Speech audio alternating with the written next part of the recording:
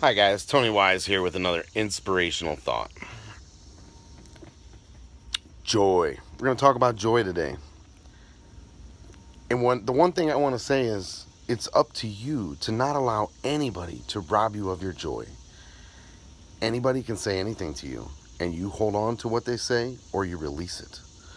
You can let it pass you by. You can duck and dodge those words and those vibrations. You don't have to let them penetrate you. You don't have to have a physical or metaphysical response to every vibration around you. You can avoid it. Look at it this way, and I know everyone's done this.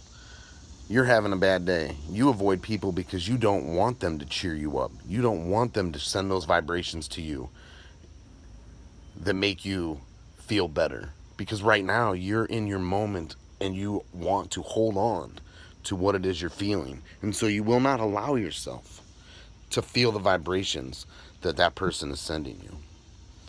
Someone says, "Have a nice day," and you say, "It's raining. How can I have a nice day?" Like, if you're going to let the weather control how you feel all day long, you'll never have any joy. That's my little thought for the day, guys.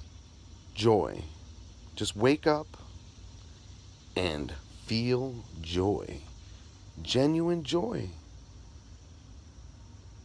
God bless and stay positive.